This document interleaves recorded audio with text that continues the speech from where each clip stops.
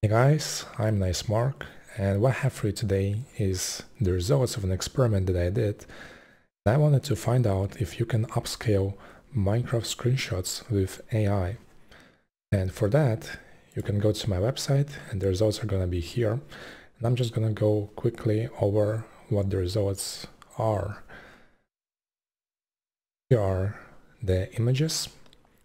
And in order to see them better, I recommend zooming in, because right now it doesn't really make that much of a difference, right? But the goal of AI upscaling is to make the image that is small look the same on a bigger screen, because the usual way that upscaling works is, for example, if you take a small image and make it big, it's just going to copy the exact same pixels, and there's going to be much more space for details, but these details that are supposed to be there are just going to be the exact same pixels. So what you get is a lower quality image. Now, for AI upscaling, what it does is it tries to imagine what the details are supposed to look like, and it's trying to draw them in. So that is the difference, and let's see how good it is. So in order to see it better, to zoom in, on your phone you can just zoom in the usual way, just like you do. And on your computer you can either press Ctrl and plus, like this, or you can use Ctrl and your mouse wheel. So here we have a picture of Enderman. And already you can see a difference. On the left, this is before, and on the right, this is after. So you can see that the Enderman sort of blend into the background. Like they're a little bit blurry on the edges, as you can see here.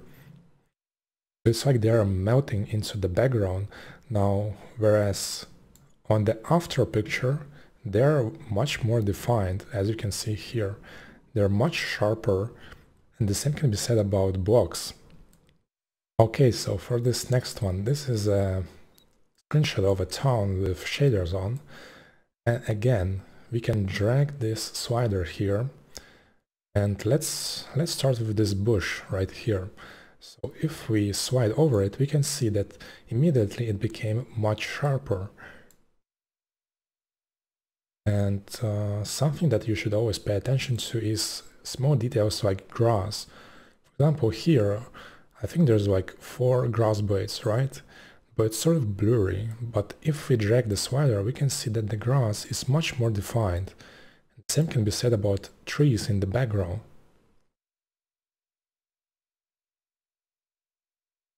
Next up, we have the hoglin. And again, we can see that it looks much better. It's much more defined and it stands out more. You can see the arm here, it sort of blends in with the background, if you know what I mean. But if we drag the slider, it's like stands out. Now, as for the background itself, we can see that it is blurry. Drag the slider, it becomes higher quality. Now, this screenshot with slimes here has sort of a different result. As you can see, the dirt became kind of different.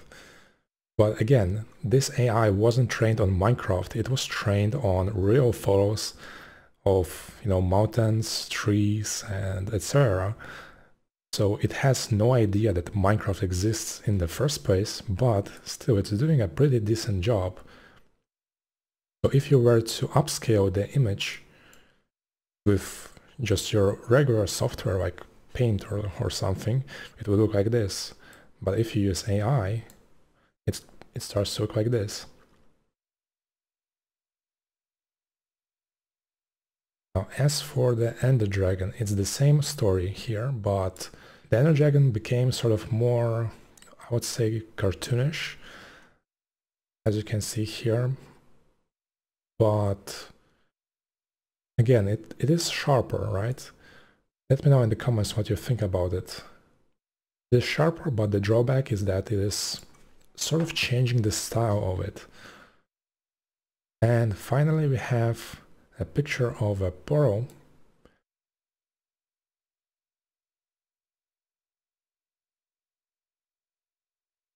You can see this magma block right here. we drag over it, it starts to stand out. Now, what about this magma block? I would say that there is an improvement there too. Yeah, definitely. Just pay attention to this dirt here, this grass. And on the left it is blurrier, and on the right it is clearer.